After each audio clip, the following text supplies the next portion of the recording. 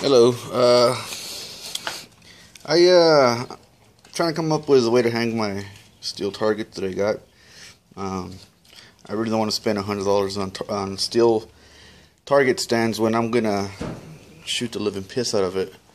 So, I mean, I got these right here. I got these target stands, which they hold up great. I've only taken them out once though, and it's been hit. It's been it's been hit all over the place. Try to get some focus. So it's been hit. It's been hit everywhere, and it's it's fine. If you see right here, I mark one of them rimfire only. This way, the whole rimfire are fine. It's been holding up to actually I've taken it out twice. It's been holding up to Mosin's 30-30, 30-06. But eventually, I mean, after a while, it's gonna bust after maybe 6 trips, I'd imagine.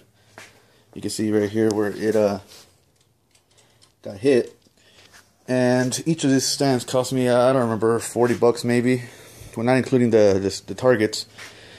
So I wanted to come up with another way. One way was getting these sawhorse brackets. All I got to do is buy one of these. It's like $6.99 at Home Depot, and you get 2 of them. And as you can see in this illustration here, it's pretty much a sawhorse. Now, on the top part of the sawhorse right here, one right here and one on the other end, you're gonna put these little hooks. Now, also, I want to save money by not using chains, because chains, if they get hit, it's gonna break, and chain links are expensive. So I've came up with this way to where you buy these, where you can buy by the foot at Home Depot as well. And I think this gauge right here, I'm not sure what this gauge, it's going to be either one of these two, because it's going to be either a 3/32 or 1/16. Maybe 25 cents a foot. As you can see, I bought a lot of them. For each target, you're going to need 2. That's 50 cents right there, if that. I mean, it was, this is 50 cents. Then you loop it around your targets on each end. Using this, instead of buying crimps, just use these.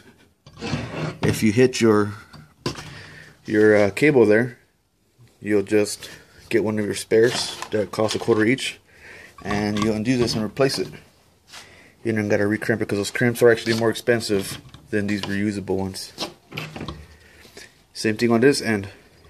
On this end, you're gonna hang it like this.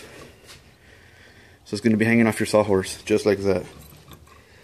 Now, like I said, these sawhorse right here is $6.99 for a pair, plus your 2x4, whatever the cost is. I haven't got out to get that yet, but I got some in the backyard I'm just gonna use. These cost me about maybe 50 cents each. This right here comes with 3 of these. Comes with one of this, but I'm not gonna use this. I mean, I guess you can use this right here. I don't know if it's gonna chafe, but if it does, I mean, I guess you can use it, but I'm not gonna use it. So, and this clamp set here was about $2.99, I'd say, and you get 3 of those clamps. You know, enough to do 1 target set and have a spare, and that spare I just throw in the box. The hanging system, I guess, which consists of these 2 cables and this, which will actually, you'll need 2 if you want to do 1 hanging system, 1 target.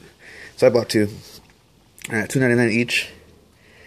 That is $6 plus about $2 for the other hardware, the cable and a couple of these. $8, okay. But then that's it. If you hit this, it costs you 50 cents to replace with your spares. You don't got to keep buying these unless you actually hit it directly. I'd imagine you're not going to hit that very often, but if you do, no big deal. It's not expensive, and it's cheaper. I mean, you're going to spend $20 in chain and links and stuff to hang these if you go the other way. This is lighter, it's easier and quicker to replace, and it's a lot cheaper. and there's less chain thickness to get hits. So that's it. I mean, that's the one way. I haven't seen people use this on YouTube, so I figure this is what I thought about. I was going to use change, and I walked into Home Depot and I saw this, and I was like, you know, it's pretty cool. I'm going to go ahead and just share this, and you can, you know, just cut to lengths or whatever. And that's about it. If you have any questions, just ask in the comments, and I'll be more than happy to answer. I woke up really early today.